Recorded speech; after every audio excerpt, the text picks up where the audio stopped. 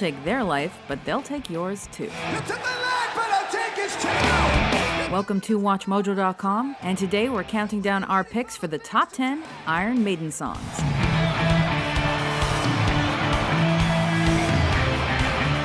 Number 10, Run to the Hills. As the first single off their critically acclaimed 1982 album, The Number of the Beast, Run to the Hills remains one of Iron Maiden's most highly ranked songs on various heavy metal lists.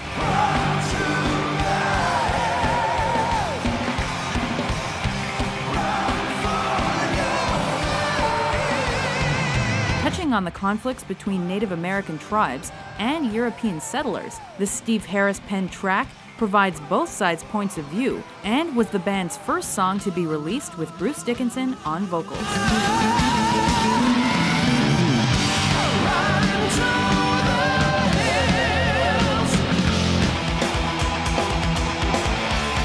Number 9, Phantom of the Opera.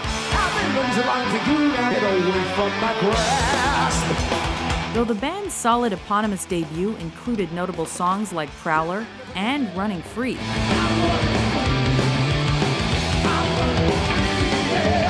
it's Phantom of the Opera that grabs us, especially because it was a precursor to decades of epic Steve Harris bass lines.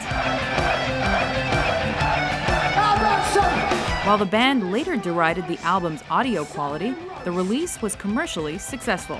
The 7-minute track was particularly notable for its progressive elements and its standing as a live staple. Phantom of the Opera, you're the devil, you're just out to scare.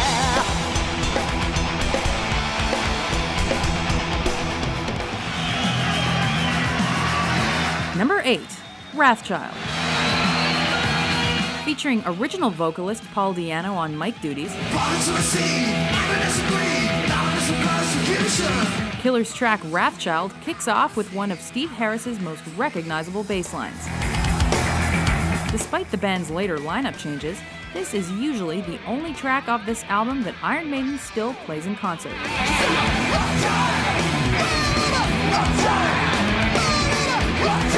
And this shouldn't come as any surprise, since the chorus and solos seem destined to be performed live.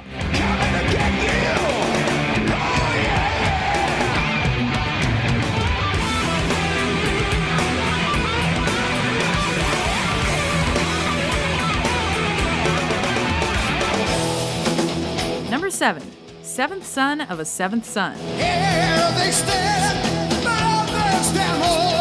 1988's Seventh Son of a Seventh Son offered fans a slew of standout tracks, including Can I Play with Madness and The Evil That Men Do. But weighing in at over 9 minutes and including a chilling intro, heart-pounding bass line, and haunting segment in between,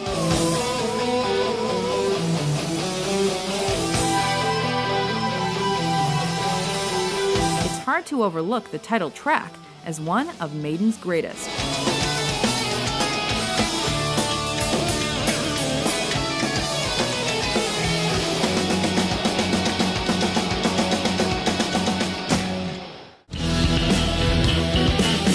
Number 6, Alexander the Great. Featuring synthesizers for the first time, 1986's Somewhere in Time presented a new sound which pleased some fans but disappointed others. Regardless, the album's track quality remained high, with the epic Caught Somewhere in Time,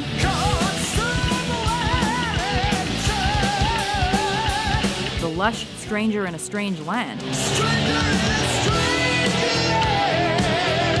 and the infectious Wasted Years.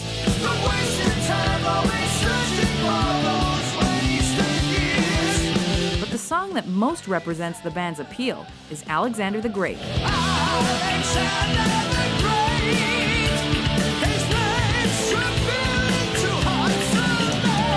Referencing history in a unique way, this 8-minute-plus opus is truly a masterpiece.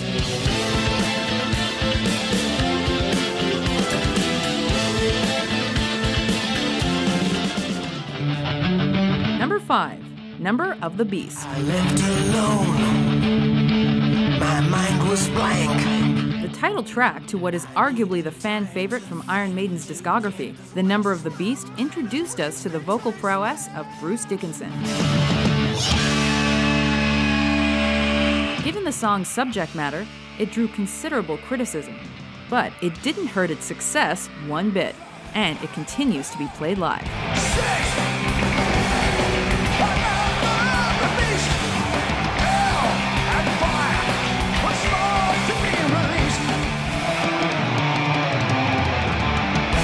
Number 4, The Trooper. Inspired by Lord Tennyson's poem The Trooper, Peace of Mind's second single chronicles the charge of the Light Brigade at the Battle of Balaclava in 1854. Released after the first single, Flight of Icarus.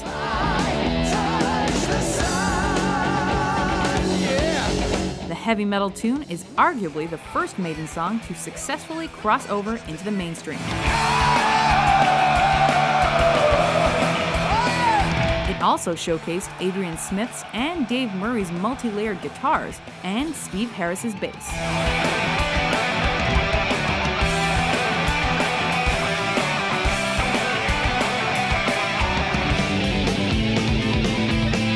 Number 3, Aces High. Recounting the adventures of a British RAF pilot as he takes on the mighty German Luftwaffe during 1940's Battle of Britain, this Power Slave number features chilling lyrics and even more chilling riffs. They're a fittingly fast-paced onslaught of sound that display Maiden's signature multi-guitar sound. Aces High became an even bigger fan favorite when it served as the opening track to Maiden's critically acclaimed 1985 Live After Death release.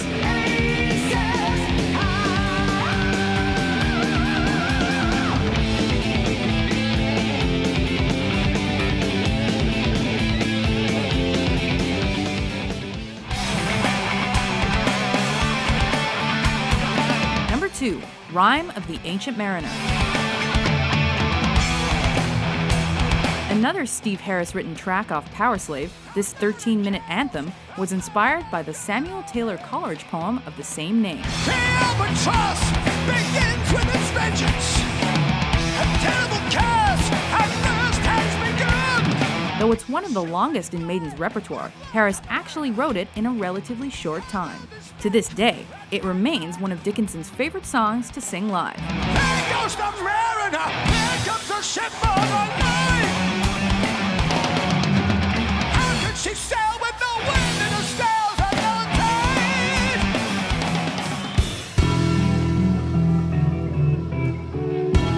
tide? Number 1, Hallowed Be Thy Name.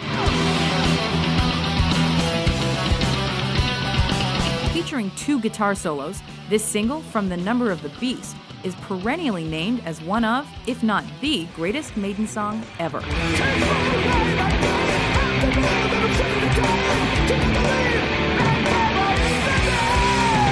With lyrics about a prisoner's final moments before being hanged, and featuring Bruce Dickinson in his signature storytelling mode, it's also listed as one of the best heavy metal songs ever. Check it out for yourself.